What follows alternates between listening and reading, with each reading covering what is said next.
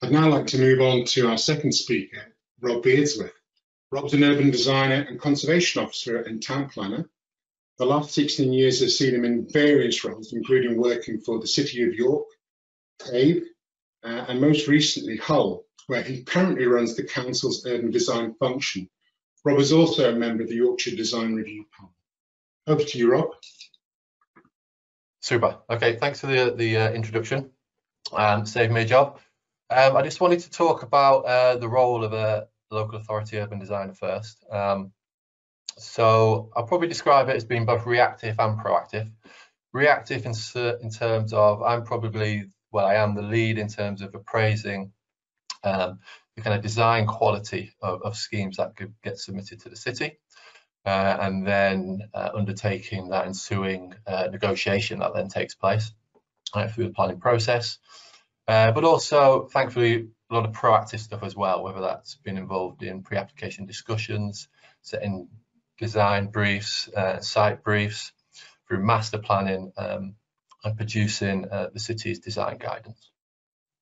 Okay. So apologies to the host, but I've slightly reworded the presentation because I think when I've reflected on the kind of last 16 years that I've been involved in various kind of master plans or master planning, for me, I think a good master plan is the product of a good master planning process. So I'm really going to talk about that process and some of the kind of common themes that are within a successful master plan. So I'm going to talk hopefully very positively about master planning. I just wanted a slide here to really just make a point around how in a lot of, or the vast majority of the discussions I have around place, a lot of that initial chat and aspiration is often about the places we like and we want to create. And often it's around historic town centres and more compact urban grain, essentially places for people. And I think the elephant in the room does start to creep in a little bit. And a lot of that initial aspiration later on starts to be slightly undermined by some unspoken kind of requirements that come in later. So I think if we're going to have effective master planning, successful master planning, I think a little bit more openness and realism at the start. If certain aspects of highways design need to be applied, then let's have those conversations up front when we're talking about grain and building heights and things like that. They need to be discussed early on, else we don't want to promise one thing and then deliver another. And I think if we're accepting that these certain technical standards have to apply, then okay, but let's bring them out at the start and have those discussions, because I think the result is always going to be better. So I was given 10 minutes to talk about master planning, and this maybe says a lot about my kind of way I've been thinking in lockdown, but 15-minute meals came in, so I started thinking about the ingredients and master planning. Somewhere in there's a really bad joke about the ingredients for a master flan, but I decided to leave that one out, thankfully. But anyway, here are 3 ingredients that have always been present in any master planning process I've been in that I can confidently say has been successful. So I'm going to introduce these topics one by one. There's not long, so it's really just going to be a brief introduction, and hopefully you can then kind of ruminate on them, what they maybe mean for your area, the work you do. So first of all, what I've called looking beyond boundaries. So this is all about context, okay? So I'm going to use a couple of examples as I go through. This one is the fruit market, Hull, which some of you will be familiar with. Some of you, it may be the first time you're hearing about it. It's a peninsula, and it's really surrounded on 3 sides by water, as you can see. And this next slide shows to the north, it's really cut off from the rest of the city of Hull by this A road that runs through and takes kind of really heavy traffic from the docks in the east of the city out west, really to serve the rest of the UK. And you can see the impact of that road and that severance has had on the kind of peninsula fruit market area.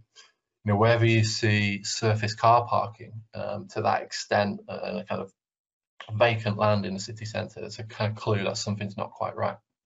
So it was clear to the city and all involved that if we were going to be successful in master planning and kind of turning around the fortunes of that fruit market area, we were going to have to stitch it back in to the rest of the city and forge that connection back.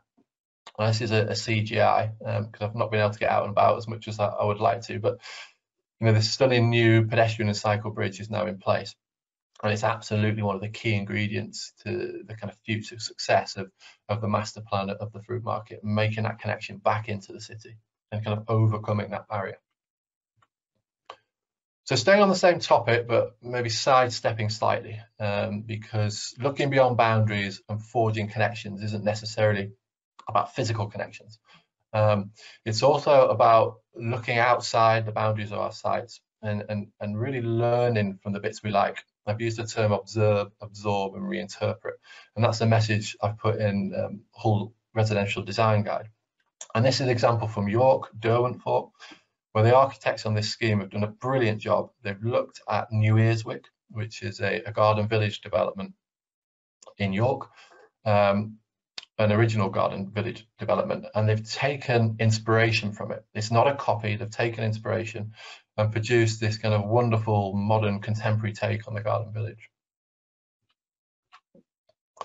So the second ingredient is co-authorship. I'm not going to spend too long talking to a group of planners about the need for stakeholder engagement and consultation, but co-authorship is key. The image I've used, the front cover of Urban Design magazine, is kind of to show children as one group, and it's really important to get those different narratives into the master planning process. I use a technique of mind mapping, which can tell you an awful lot.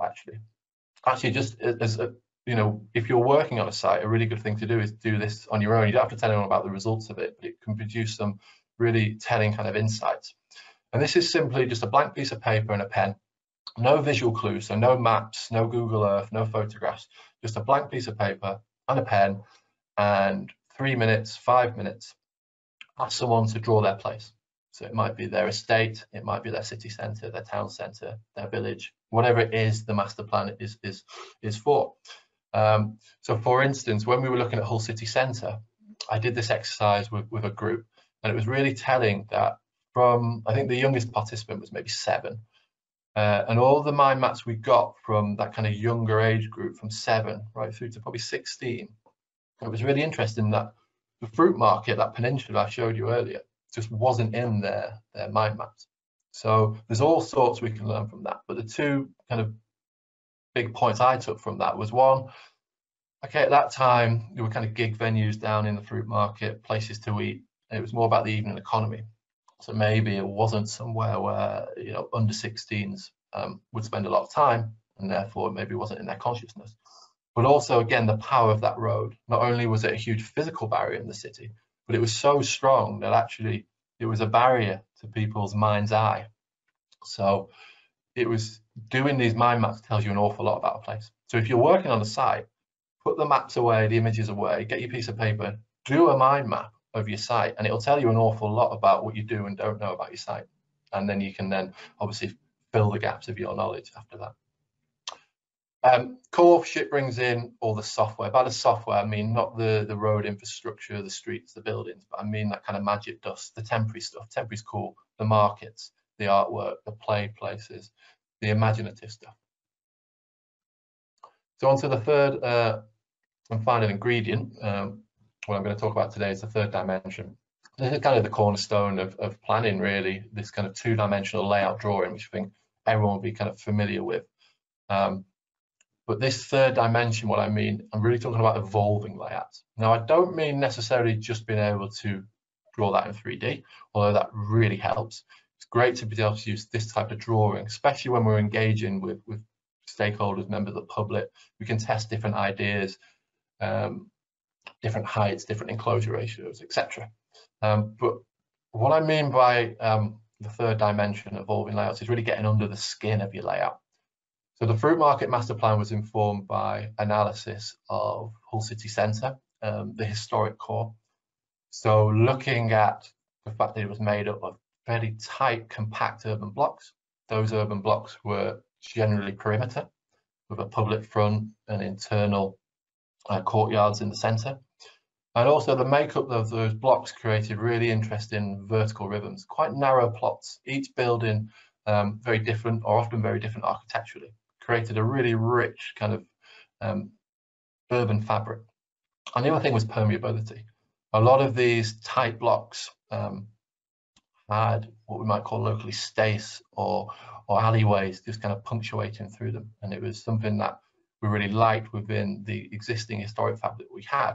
So this is the master plan, really just laying those breadcrumbs for the design teams, the architects to pick up on.